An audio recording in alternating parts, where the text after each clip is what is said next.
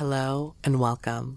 I hope you're doing well. Come and get cozy as I share with you some absolutely terrifying encounters. I post new videos every day, so be sure to hit that subscribe button and the notification bell, and you'll be notified when new daily content arrives on my channel. Alright, let's get right into it. In Marion County, in Oregon, the Pudding River is east of Mount Angel Forest and Water. It is not a massive river at the widest place, 60 feet. Depth is approximately 4 feet. It is in the Willamette Valley. It is known for small trout. The woods are thick.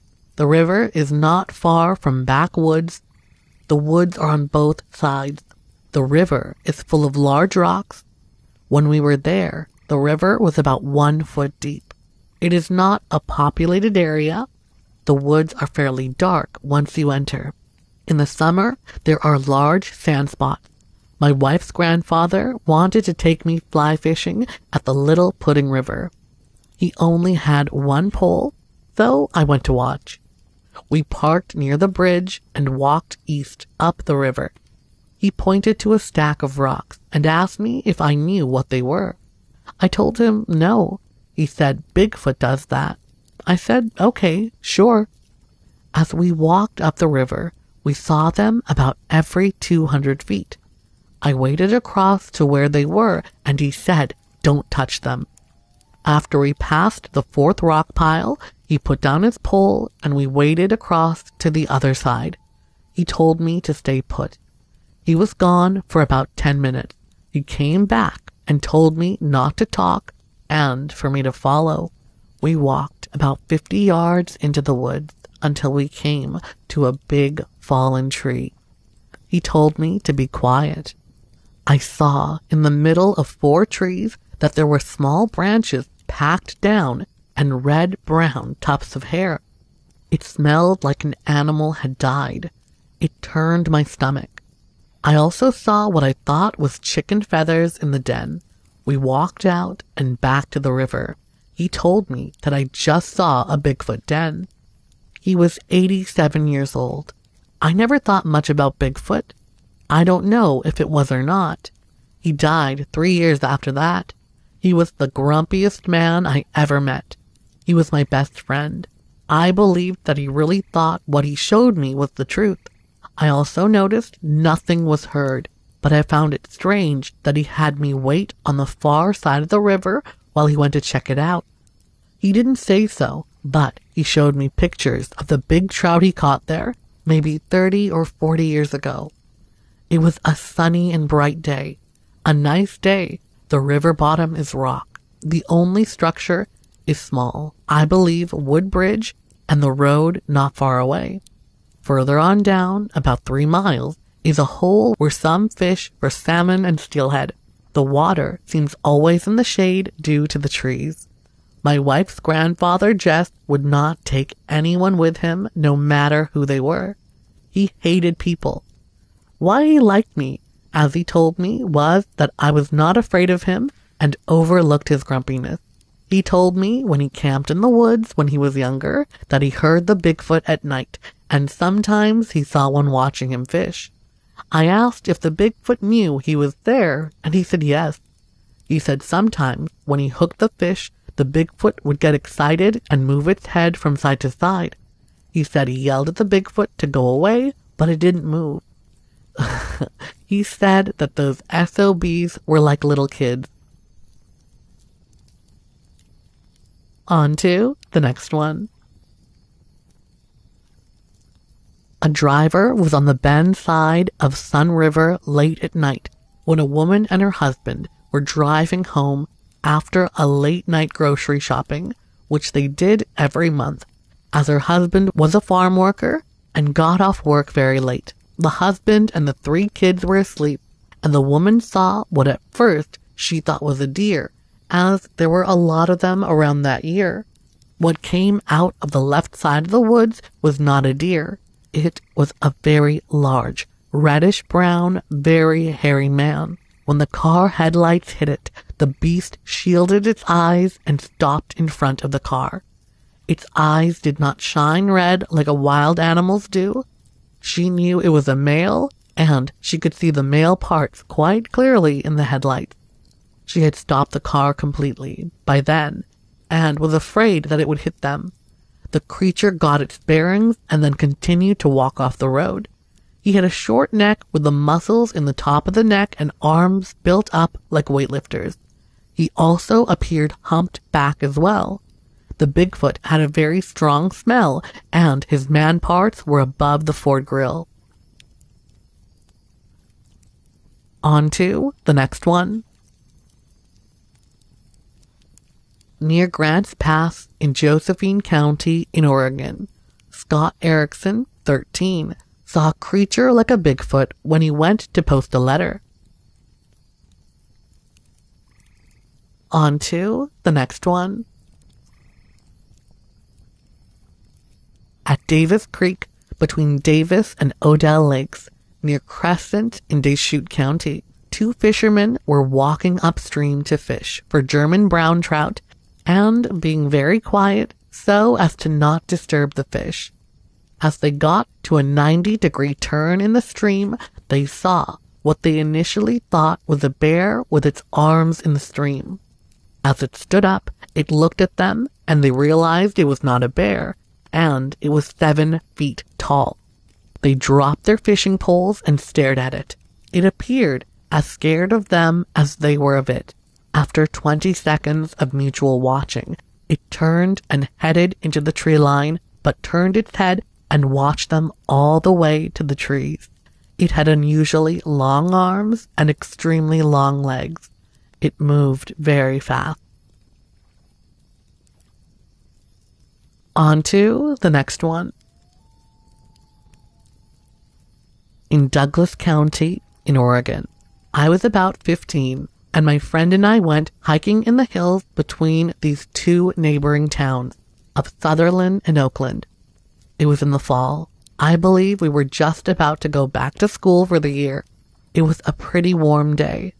We stopped along the way to take a restroom break. We were on some logging roads, or they may have just been fire control roads put there by the BLM. But anyway, we were on a curve in the road. We knew there were probably other people in the area, so we each posted a watch out while the other of us did our business. Anyway, I was watching out for her and walked a little way back down the road the way we had just come. When I heard a noise, I looked up just in time to see what I thought must have been a bear. It was just across a clearing, across the road, coming down a very steep embankment.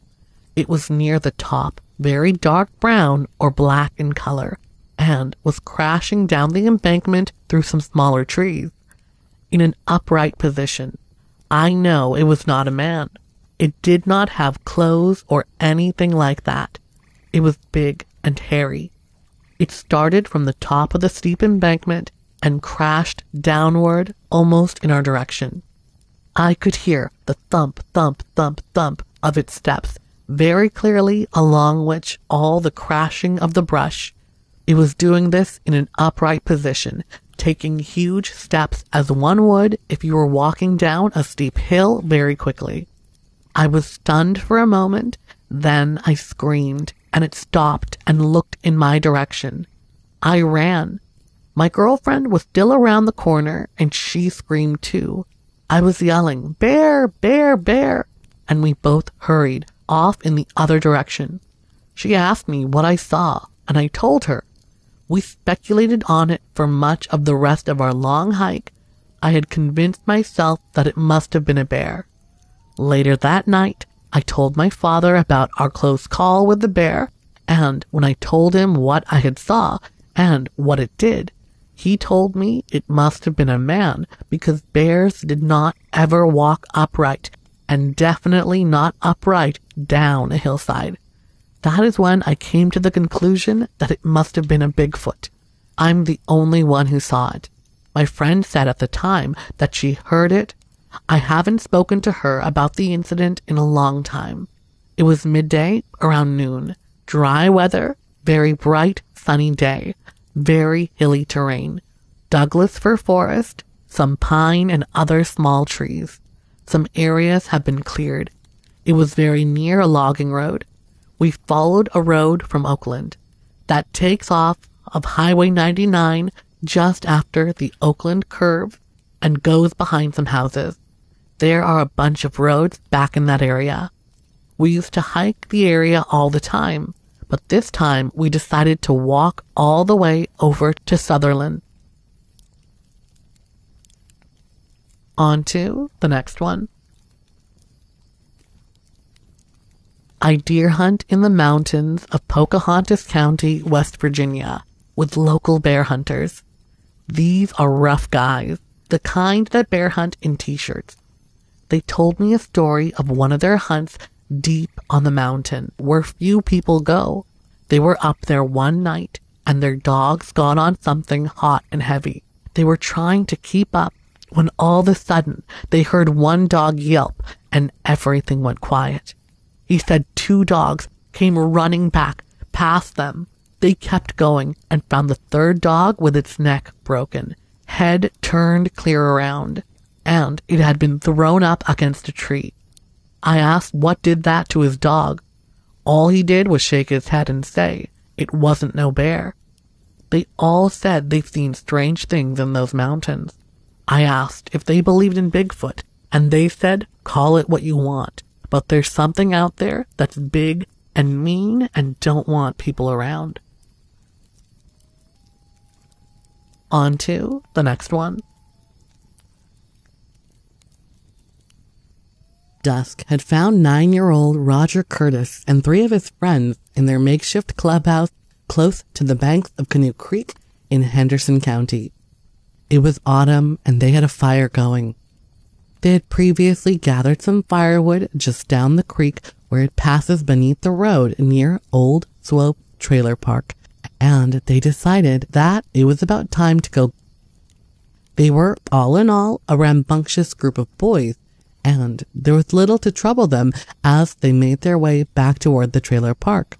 After all, they were right in the middle of the city of Henderson, Kentucky. What was there to fear?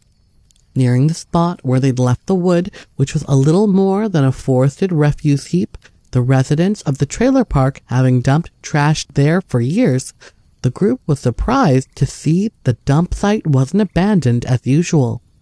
There, standing amid the old chair frames and the discarded refrigerators, was a 7 to 8 foot tall monster. It was bent over at first, like it had been rooting through the garbage, but it stood up on its hind legs upon the youth's approach. According to the witness, the thing stood like a man, but was covered in thick, reddish-looking hair. The hair was longer and bushier on its head. It was less than 50 feet away, but the light was fading fast, and they could make out no facial features. The troop stopped in their tracks on seeing the thing. Then it took off toward the tree line, running very swiftly on 2 legs. When asked if it had made any noise, Curtis replied, "Hell yes." That was the scariest part. The noise it made as it ran away. A high-pitched scream sound mixed with what sounded like a crying. It was a god-awful noise. Let me tell you. Hard to explain, but it sure scared the life out of all of us. At this point, the boys started running as well, in the opposite direction, leaving behind the wood, fire, and clubhouse without a second thought. They were met mostly with derision when they arrived, excited and out of breath at Curtis's house and told their tale, but his Uncle Ron was not so quick to dismiss them. They were obviously upset by something they'd seen, and besides, it was well known that people around there had been hearing some mighty strange noises at night. Unexplainable noises. He decided to go to the dump site himself and check out the area. None of the kids would agree to accompany him, however, so he went alone. He found signs of disturbed soil in several spots, as well as a couple of old refrigerators which were far too heavy for kids to pick up to have moved. Even collectively, which had been rolled away from their original positions. There were no other signs of anything unusual other than an uncanny silence which had settled about the area. All the youthful witnesses learned pretty quickly not to tell other people about what they had seen. Laughing invariably rang out in response. Names were called, feelings were hurt, and friendships were ruined over the encounter. The kids themselves, Kurt told me, never went back to the old clubhouse after that, or anywhere else near Canoe Creek. Even today, all of them still know there's a monster there. 10 years earlier, and 2 miles north, another Beastman encounter took place along the banks of Canoe Creek. This one was also involving children, and was even stranger.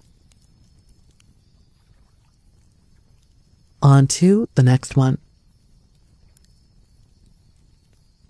One day, back in 1980, when I was 13 years old, me and a buddy of mine were riding a go-kart together through the woods along the banks of Canoe Creek behind Woodland Manor. There was a dirt road we had back there in the woods that wound along the creek, and we were going down the road in our go-kart when all of a sudden something big and hairy jumped out of the creek on our right and took off running down the road right in front of us.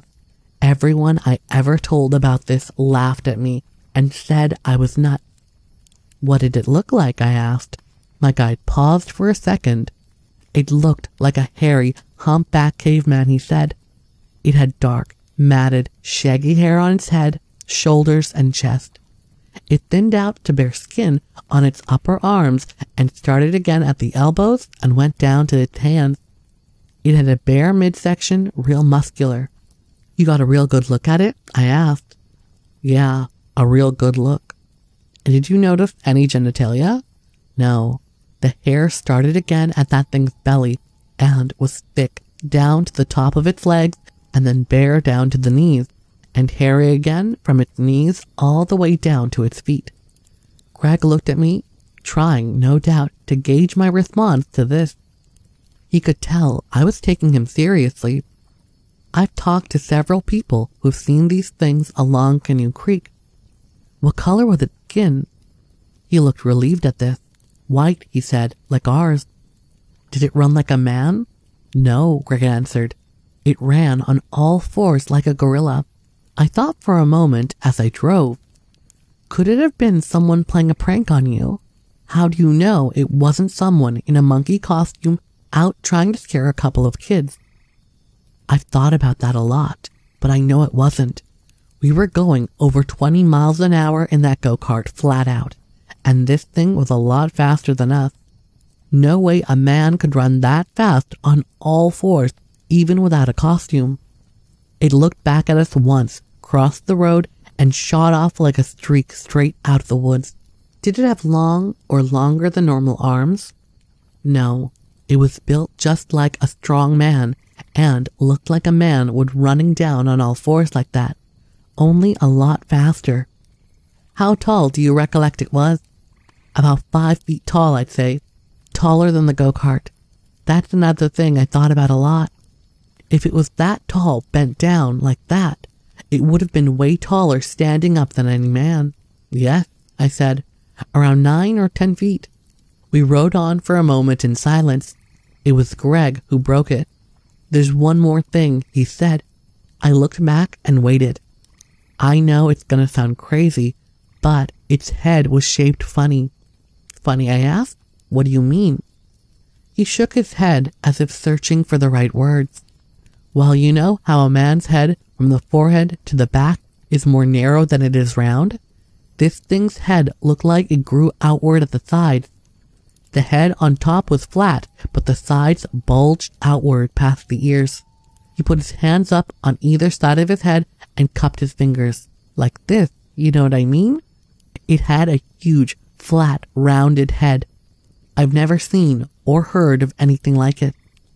Greg and his friend were so shaken up by the sight of the beast that they had hightailed it out of the area and never returned there again.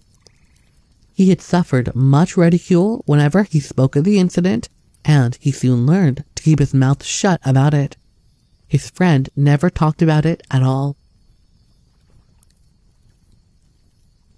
On to the next one.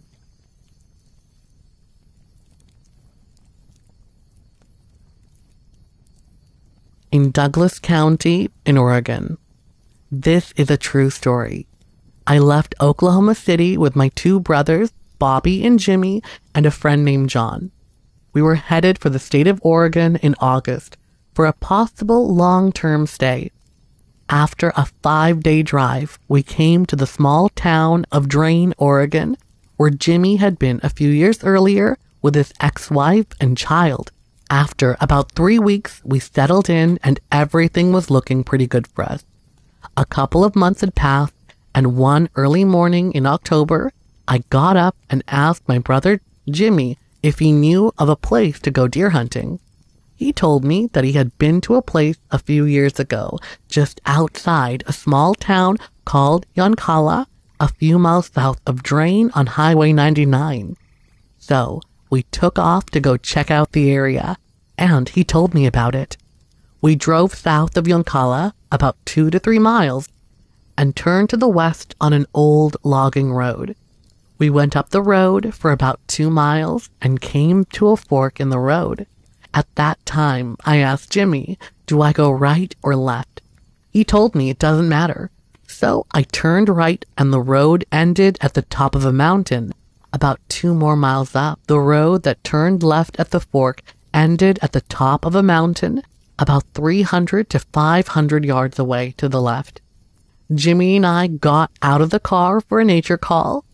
After about 20 seconds, Jimmy told me to look over on the other mountain top where he saw something move.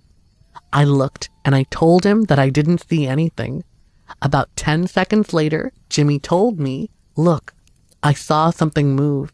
I looked and told him, and that's all I could say. At the time, we saw a big black thing walking like a man. It walked over to the edge of the other mountain, the mountain we would have been on if we had taken the left at the fork in the road. It was standing there for about 10 to 20 seconds before it walked back to where we first saw it. When it stopped, it turned and looked at us for about 30 seconds, then turned away. That's when we saw a little one standing there beside it. We watched as they walked away from us over the mountain. They were about 300 to 500 yards away from us. The big one, about 6 to 7 feet tall and maybe 300 to 400 pounds, but very muscular. The smaller one was about 4 to 5 feet tall and probably about 100 to 150 pounds. After we got over the shock, Jimmy and I left and drove down the fork in the road and saw a man on a horse. We stopped and asked the man if his horse was acting funny or if he saw anything strange. He pulled out a big pistol and told us he was not worried about it.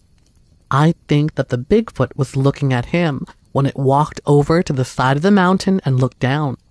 We stopped in the town of Yoncalla to get something to drink and told some of the people there, and they did not care to talk about it, so we left. I've always wondered, why me? Why did I see it?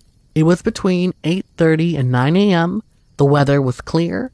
It was an old, retired logging road that the trees were all cut down. On to the next one.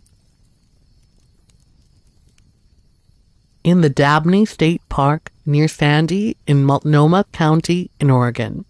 Kay Martin, David Brown, and Claudia Hertzalt, all teenagers, were in a car when they saw Bigfoot cross the road and climb up a bank.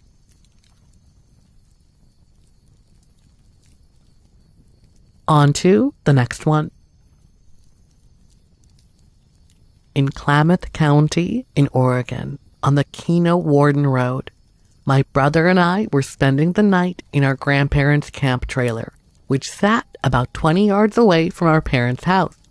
We were staying there because our other set of grandparents were borrowing our bedrooms in the house for the evening as guests. Initially, my dad escorted the two of us out to the trailer and tucked us in. He locked the door as he left. That was at about 10 p.m., maybe 11. As my dad left, I turned on the light, so I could look at a book that I had checked out at school that day. I laid there in bed and looked through the book. My brother was laying directly to the left of me in a sleeping bag. I was reading the book for about an hour when I noticed peculiar footsteps outside of the trailer. The footsteps were deep-sounding thuds like deer make in the woods. I used to hunt, so I was familiar with deer sounds. There were always lots of deer around our house in the night, so I paid no mind at first. I was just thinking deer were walking around the trailer and on the lawn which surrounded the house. I continued to look through my book for maybe 15 minutes when I realized that the footsteps were not going away and were very close. This started to really creep me out. I reached up to the light and turned it off. At this point, I just listened. The footsteps continued in the vicinity of the trailer. This continued for about 10 minutes after I shut the light out. After this, the horror started. At this point, my story is probably going to sound like an unbelievable haunted house story, but you must believe me. After this incident happened, I never spoke of it to anyone outside the family for years. Recently, I've told my good friends and my wife the story because nowadays, I guess I just don't care if they believe it or not. I was laying there, listening to the footsteps, when suddenly I heard what sounded like fingernails or claws gently brushing the side of the trailer and the trailer door. I was petrified. This continued off and on for half an hour. The next event was really creepy. The animal outside started to claw at or play with the ceiling vent in the middle and the top of the trailer. I didn't see anything at first, but then I saw what looked like the silhouette of a long, shaggy finger poking through the vent above the metal mesh screen. It reached from one end of the vent to almost the other side. This lasted for only a few seconds, and then the ceiling vent was still and silent. However, the footsteps continued around the trailer for at least an hour more. I figured it was past midnight by this time. During this period, I heard the animal trip over the trailer hitch or something like that. This was confirmed by the ping of reverberating metal. The animal continued to stay within the vicinity of the trailer after midnight. What happened next makes me believe that this animal was probably a Bigfoot. At this point, I heard a car turn off the main paved road and up our subdivision's dirt road, about a quarter of a mile away. As the vehicle closed on our location, the creature sprinted directly toward what sounded like an eastern direction. What I heard was deep, coherent, bipedal footsteps.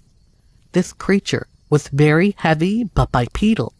As it turned out, the car coming up the road turned into our neighbor's driveway. It was indeed our neighbor's, and they appeared to have just come from a party by the way they were talking.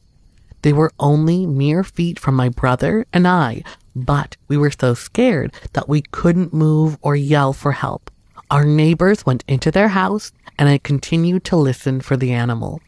I could hear the thing walking, probably 100 yards away, out in the forest and sagebrush, but it appeared to be keeping its distance. I could hear the distinct bipedal footsteps.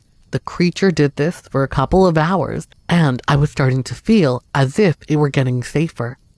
I went to sleep finally. However, sometime later, I was awakened by the sound of something literally punching or hitting the trailer. I heard the footsteps again up close. The animal was back. It walked around the trailer as it did earlier, and then it appeared to go away, and I went back to sleep. During the entire event, my brother and I did not move a muscle or even say a word to each other. The next day, we stayed in that trailer until my dad finally came looking for us at 11 a.m. We were two frightened boys. In hindsight, I remember hearing faint little toots or whistles as the animal walked around the trailer. Also, what is really odd is that our pet cat was meowing around the trailer at approximately the same time the creature was there. This lasted about 5 minutes.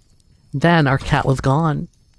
It was a pine and juniper forest about 2 miles from the Klamath River floodplain. The incident occurred about 2 miles northeast of Bear Valley National Bald Eagle Refuge. Manchester, Kentucky resident David Blanton had no idea that he was about to have a brush with Bigfoot when he and a buddy were out four-wheeling just before 1 a.m. on one night in June in Kincaid, Kentucky. I was riding my four-wheeler with a buddy when we came to the edge of a swamp in Kincaid, which is a vast wilderness 5 miles west of Manchester, Blanton said. When I stopped to let my four-wheeler cool off, I heard a terrifying noise out to the left of me. I asked my friend if he heard it too. He was pale as a ghost and had the fear of God in his eyes. I turned my spotlight on, and about 60 to 70 yards out in the swamp was a large, hairy beast with yellow eyes. I'm 6'6", and even at that distance, I could tell this animal would dwarf me. I slowly walked through the swamp and trees every now and then, stopping briefly for me to see it. It eventually got out of sight, traveling up a mountainside. Blanton described the figure he and his friend saw as 8 or 9 feet tall and covered with brown hair. It walked with a slight hunch, and its arms were very ape-like. The witness said that when he shined the light in the thing's eyes, they appeared to be yellow, and the creature walked through knee-deep water without making a sound. The sound it did make was very loud and deep, he said, almost indescribable. On to the next one. A 6-foot-tall, hairy, dark-colored creature with a black bushy tail was reportedly seen by many citizens in Albany, Kentucky, the Clinton County seat, in the fall of 1873. It reportedly had an ape-human face and left 9-toed tracks. Other sightings reportedly included the beast's mate and young one accompanying the creature. The sightings allegedly ceased after a local farmer, one Mr. Charles Stern, fired on the thing and apparently wounded it. The monster had reportedly killed livestock in the area and had previously acted entirely unaffected when fired upon. Though humanoid and walking upright, the presence of a bushy tail leads one to believe that this creature seen in this instance was something other than a typical Sasquatch creature. But no matter.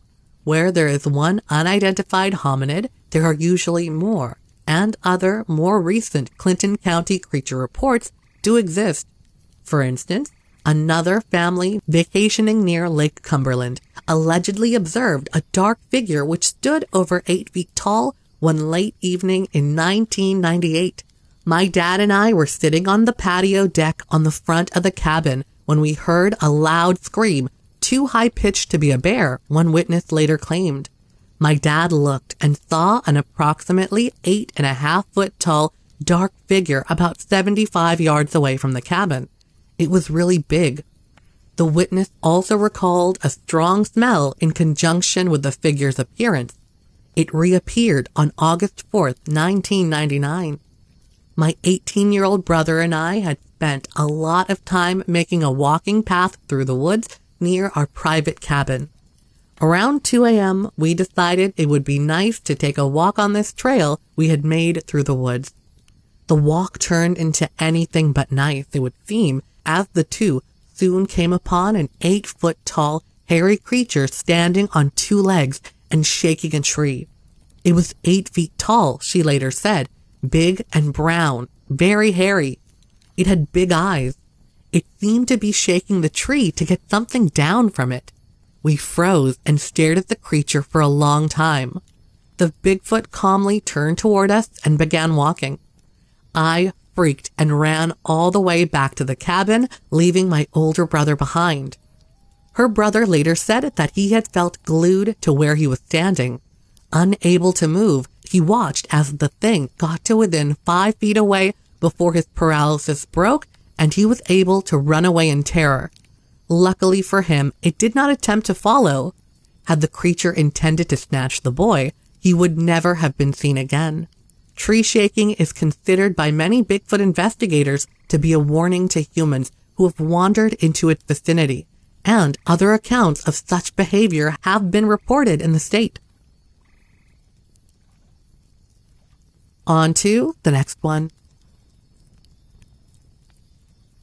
In August, a 7-foot-tall, hairy, bipedal, red-eyed Bigfoot was reportedly seen on several different occasions by residents of Blackburn Church Road in Shady Grove, Kentucky, Crittenden County.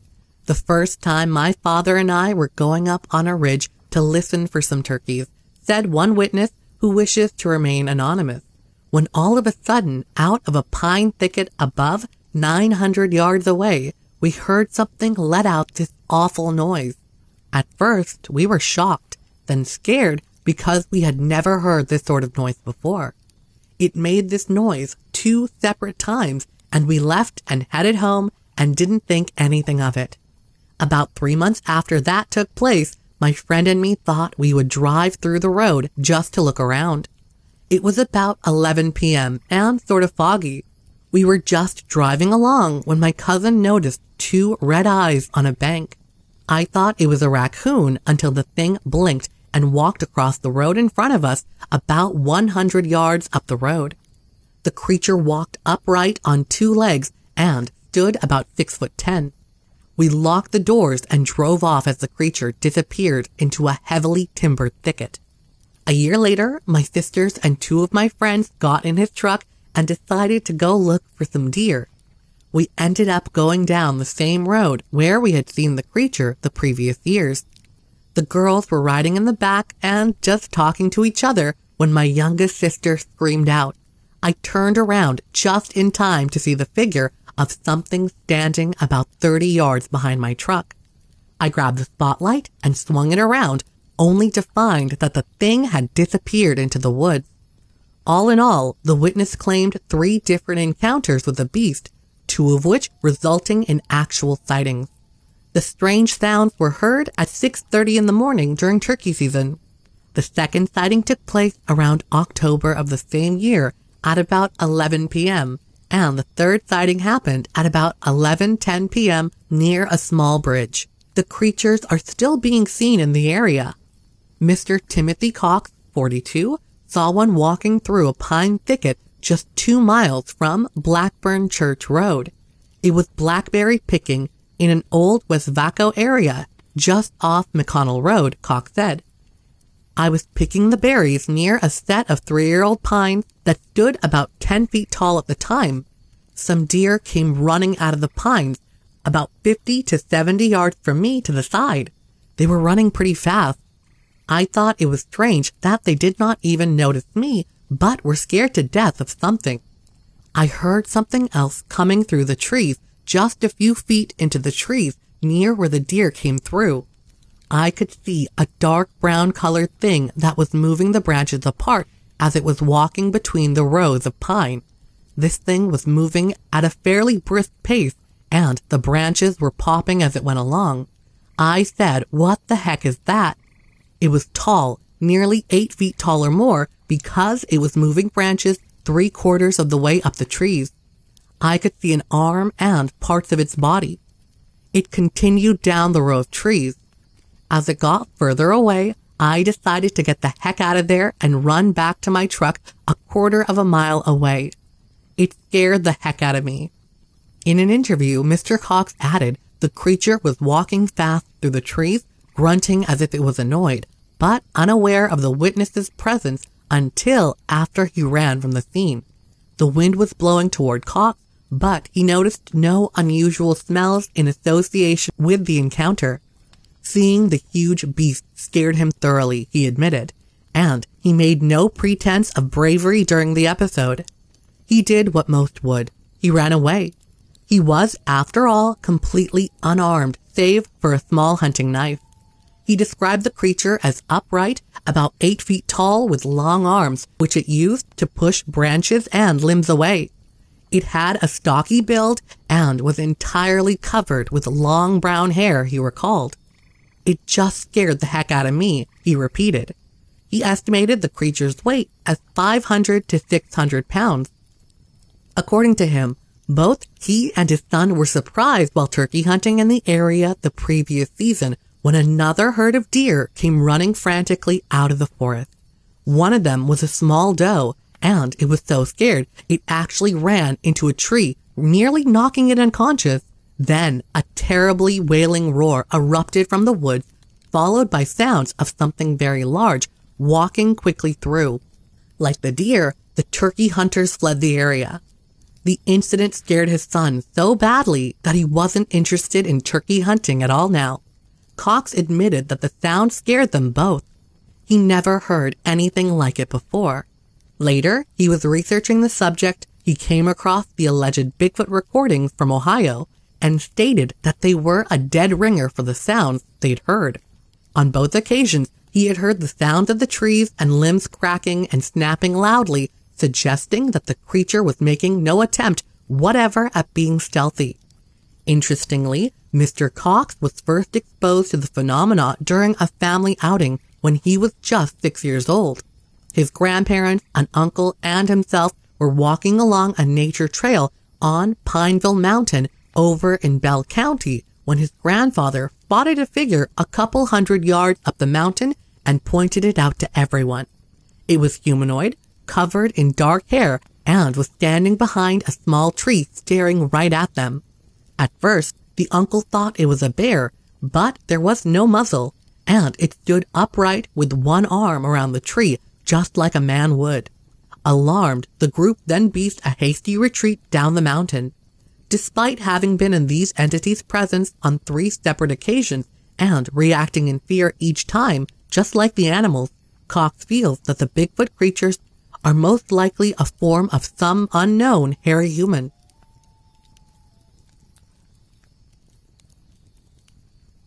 On to the next one. My spouse has horrible nightmares every night in which he insults a skinwalker and then is attacked by a skinwalker. In the most recent one was the worst of them all. When he woke up, he thought that everything had been flung off the bed. In the dream, he confronted it front on and spoke the words, "I love you," but he has no idea why he said those words. In most of his dreams, he has the ability to influence what takes place, but in these dreams, he does not. When I was discussing them to him a few weeks ago, he was likewise standing on the edge of the woods when he stated it out loud. Since then, he's been experiencing these nightmares, and every night the woods beyond our house have been filled with the sound of horrible wailing. On to the next one. The river that cuts through our little town in the Central Valley of California is a popular spot for my buddy and I to go fishing, and we do it rather often. This specific location is situated within close proximity to a couple of the most costly homes in our city because it is located toward the outskirts of town. There are residences and the access road on one side of it, while on the other there are miles and miles of orange groves. The trip from the dirt parking lot to the beachfront, where we prefer to fish during the summer, is a short one that takes you past an orchard and through a couple of river washes on the way down. Today, my companion and I had been fishing at this location since approximately 5:40 p.m., and up until he departed for a few minutes, nothing out of the usual had happened during our time there. He went back over what he had just covered in order to get some equipment that he had left upstream, since he didn't believe he needed it. At this point in time, it was either late dusk or early night at about 9 o'clock, and the flashlights were required in order to see more than 10 feet in front of you. While I was waiting upstream in the shallow water with my light and net, he was gone for 15 minutes, attempting to capture some crayfish to eat. As soon as he got there, he yelled out, "Who are you?" in a tone that clearly conveyed his concern for his well-being. I was in the water when I yelled back from around a bit of a bend in the river to let him know I was there. I supposed that he simply didn't see me and was concerned that I was going to drown or something like that. After that, he divulged to me that an animal growled at him as he was packing the things up that he'd left behind at the house. He aimed his light in the direction of the commotion, and there, staring back at him with orange eyes, was a fox. He saw that the animal's body was emaciated and of an unusual form, but he didn't know if it was due to the fact that it was ravaged by disease or starvation, which may also explain why, despite the fact he shouted at it and kicked dirt in its direction, it continued to approach him in a calm and collected manner. While the fox pursued him, he began to back up into the area in where I was standing for a few yards. According to him, he was so upset by the behavior of the fox that he started yelling out for me and running away from the fox when he saw it. I have no idea why he was so unnerved. That portion of the night seemed a little bit strange, but I believed it was simply a rabid fox or a fox protecting its pups from another fox. In retrospect, the only plausible explanation is that they do not have young enough offspring to defend themselves until the spring. Despite this, I was not really concerned about it since I had spent sufficient time in the wilderness and by the river to know the animals will engage in strange behaviors that are incomprehensible to humans. After he returned and described what had transpired, we proceeded to fiddle about in the river with our torches, attempting to catch crayfish and carp, as well as checking my minnow trap and other such items. Almost immediately, I was overcome with a sense of discomfort that was beyond explanation. It wasn't severe enough for me to say anything, so I simply put it up to being anxious about an animal or someone else in the vicinity I couldn't see. It wasn't strong enough for me to say anything. When I finally got out of the water, though, I didn't waste any time getting started on the process of packing my things up. My pal was staring up at the dry river wash behind us as I was collecting up our things and heading back the way we came. When we heard it for the second time, he was fumbling about for his knife, and it was the first time I heard it as well. It sounded like something at least as large as me was moving through the forest, breaking branches with its feet as it went. It seemed as if it was on the other side of the tiny island that is between where the river is flowing now and where it will branch off and run when it is full, around 30 yards distance. We often hear raccoons and possums down there, so this isn't typically that big of a concern. On the other hand, there are a lot of homeless people living in that area, so there's always the risk it may be one of them. But for some reason, neither one of us could quite put our finger on why we were feeling unhappy about the situation that was unfolding. Then, a string of shrieks that were unequivocally sinister put our worst fears to rest. The only word that comes to me to accurately characterize it is wicked.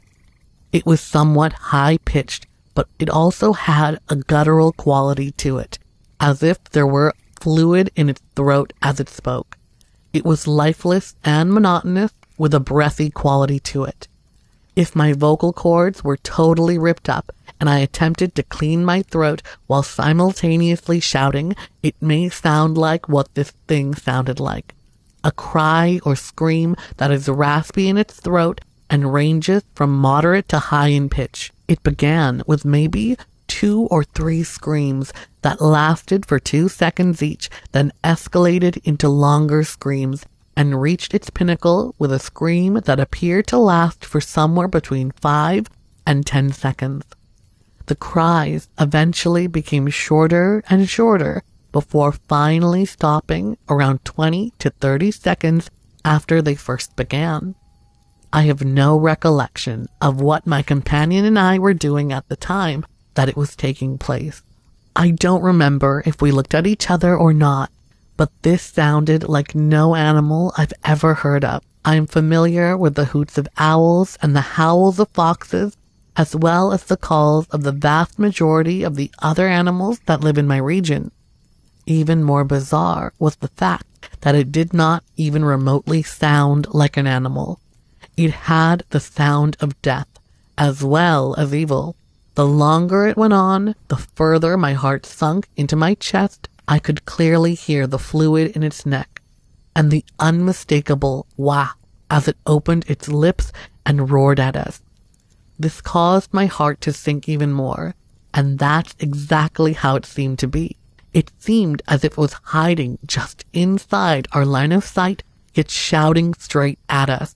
My companion immediately gathered up his belongings, and in order to leave, we had to travel in the direction the sound was coming from. It wasn't fear in the sense that my heart was racing. Rather, it was a kind of sinking so bad that it was almost as if I needed to throw up. We quickly retraced our steps, shining our flashlights in both directions to examine every shrub and tree on either side of us, and sometimes turning around to look behind us. It didn't seem real to me.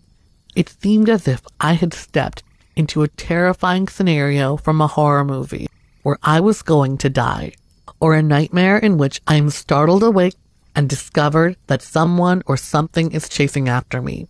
In the forests I've been in, I've had more than my fair share of bizarre occurrences, such as many trees falling without any wind, peculiar whistling, lights in the sky, pebbles being flung at me, and so on. There was nothing else, though, that made my stomach turn quite the way that scream did. We finally made it up to the orchard, and just as we were trying to make sense of what we had just heard, we heard it again, a little further to our right. This time, though, it was coming from a different direction, but it wasn't yelling. Rather, it was snarling and nearly vocalizing, growling, or doing something else entirely. It lasted no more than 4 seconds, after which we walked the remaining 20 feet to our vehicles and drove away from the scene.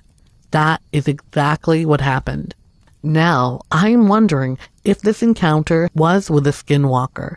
The fox was strange, but the roar and snarl were so overtly malicious and nasty in such a basic manner that I can't get the sound out of my mind now that it's there. I hope you enjoyed those encounters, and if you did, be sure to hit that like button, leave a comment, and subscribe. I post new content every single day, so be sure to hit that notification bell, and you'll be notified exactly when that new content arrives on my channel. Again, thank you so much, and until next time, bye!